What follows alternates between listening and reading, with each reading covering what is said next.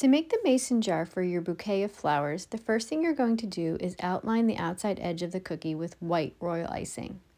After you finish outlining, you're going to squeeze harder in your piping bag and you're going to flood or fill in your cookie with royal icing. Start from the outside and work your way in towards the middle. If you miss any spots, just use your toothpick to fill those in. Before moving on to the details, you're going to want to wait about 10 minutes until the icing no longer looks wet. Follow along with me to make your mason jar. I'm going to make lines near the lid, around the side, and then my cookies are for my mom, so I'm going to write Mom in the center of my mason jar. Now your mason jar is all ready for your bouquet.